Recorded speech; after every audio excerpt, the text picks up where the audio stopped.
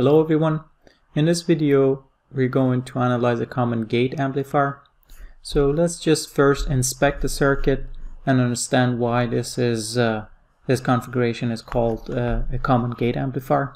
So as you can see in this circuit, the input is connected to the source of the transistor through a decoupling capacitor, and then the output is taken from the drain of the transistor, and therefore the gate is the terminal that is not connected to input nor connected to the output, and therefore it's the common terminal, and hence the name common gate.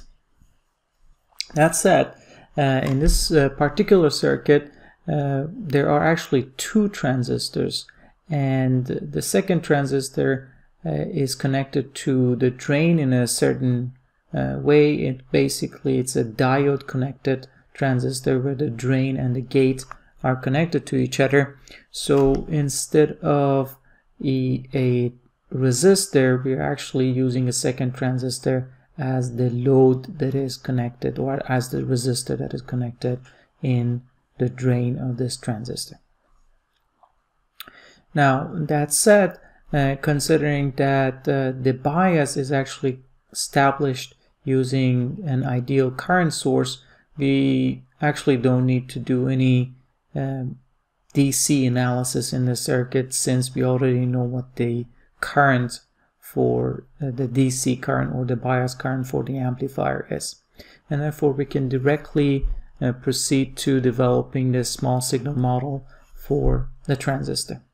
So since we have two transistors, a good approach would be to actually put the two transistor models, the small signal models, basically draw them first, and then start connecting everything to each other using our knowledge of the circuit. So if you notice, the lambda for both of these transistors are given as 0, and therefore the small signal model would not have a resistance in the drain, between the drain and the source, and we are only dealing with a dependent current source. So this is the model for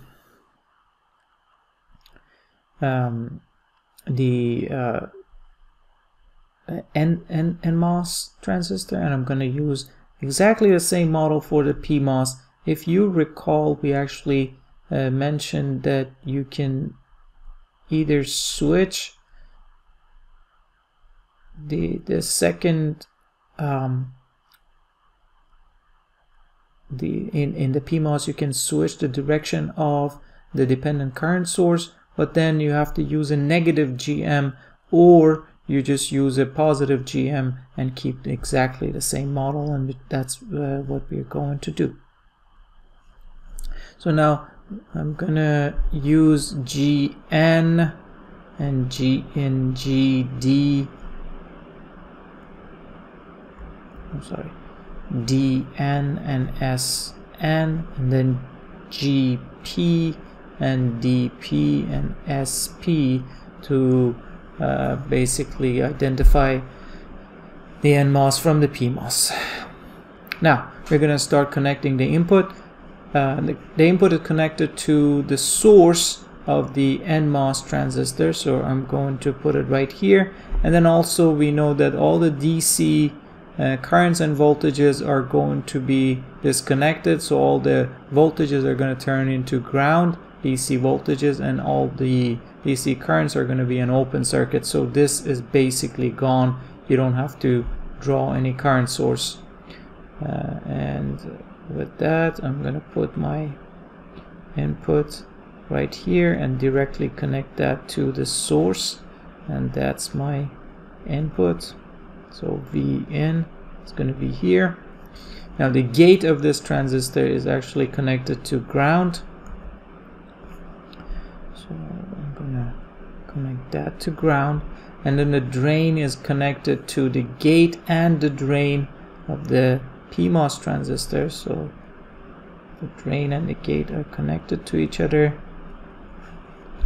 and this is where the output is actually measured from. And then finally the source of that transistor is also connected to ground.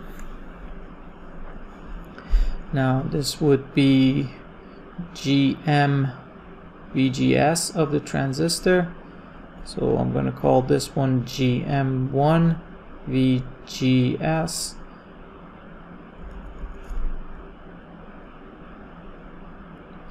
and this one GM2 VGS. These VGS terms are general, and we have to redefine both of these for the circuit itself. So we can actually do that right here. So gate of this transistor is connected to ground, and the source is connected to the input. So VGS for this transistor, it would be VGS is VG, which is ground, minus VS, which is VI. So I can replace VGS in the first model with minus GM VI. So that would be minus GM VI. And then in the second one, the gate and the drain are connected to each other, and it's labeled as V out, and the source is connected to ground, so that would be V out minus 0. So I can replace that with V out. So that would be GM V out.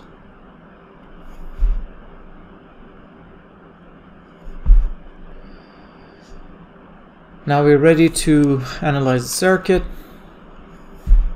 So this is our input, that's 0. This whole node is our output, and we don't have to do any KCL. We actually don't have to write anything, any equation other than just one. Actually, we need to do one KCL for this node. There's a current here and there's a current here coming out, both coming out of that node. So I'm going to write KCL and add up these two currents and equate them to 0. So equations for components would be minus GM1 VI plus GM2 V out equal to 0. And with this one equation, you can simply calculate the gain for the amplifier. So V out over VI would be GM1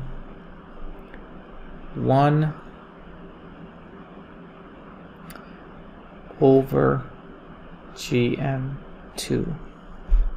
Now in order to calculate GM, we know that the general equation for GM goes like this: 2 times the square root of K N, or basically K times ID. Now the current ID for this transistor is the same as the current that is passing through, is basically the current of this current source. This current passes through this transistor, and then the same current actually passes through the PMOS, the second transistor. So the current 1 milliamp travels in the circuit like this. Let me actually do it. So this is the flow of current, DC current. So the same 1 milliamp current passes through both. And from that, and knowing what the Kn and Kp for the transistors are, we can calculate GM1 and GM2. So that would be this 2 times the square root of 2 times 1.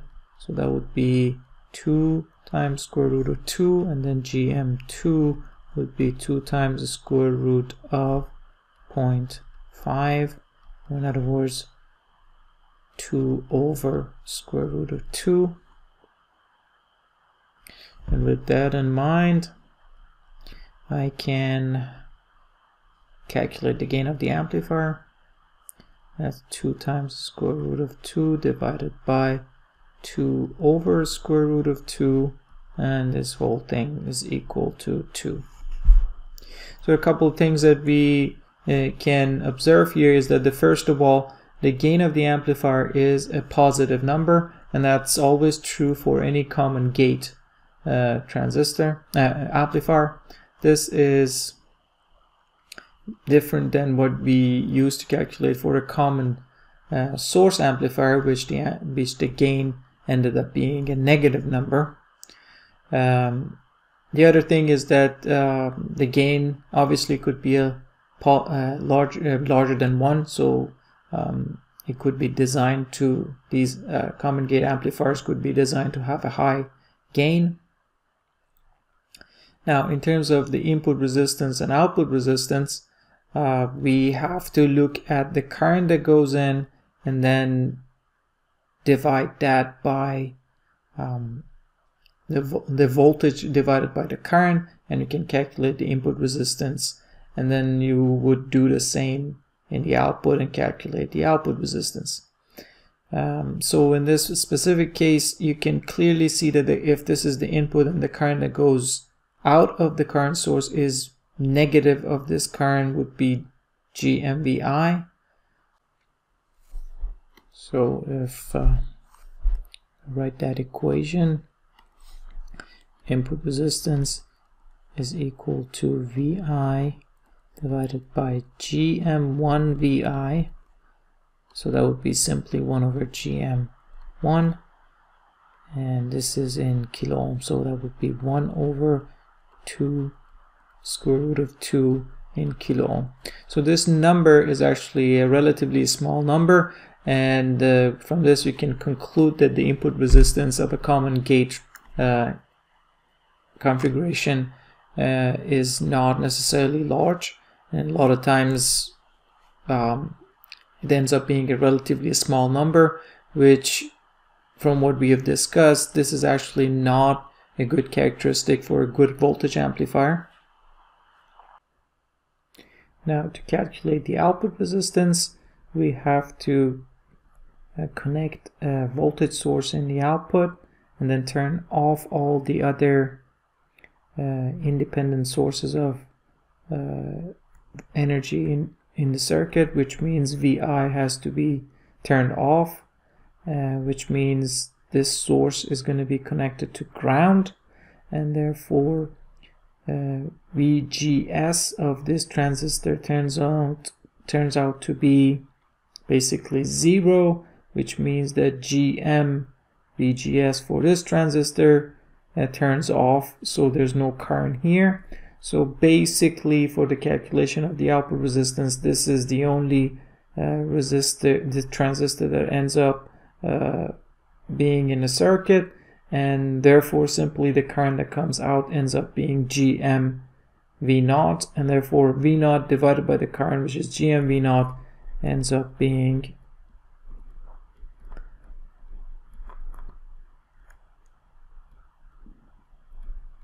simply 1 over GM2. Now, this output resistance in this specific design ended up being a relatively small number, but generally speaking, with a common gate amplifier, the output resistance is not necessarily a small number.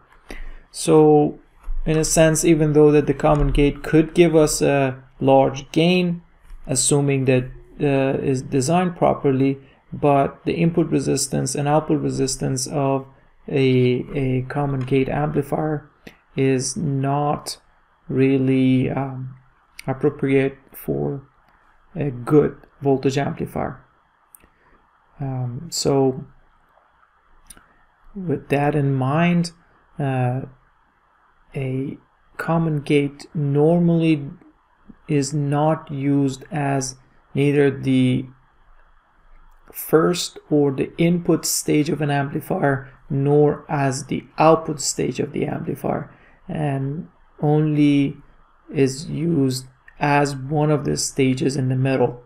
Once you start putting all these different stages together to design a hybrid or multi-stage amplifier.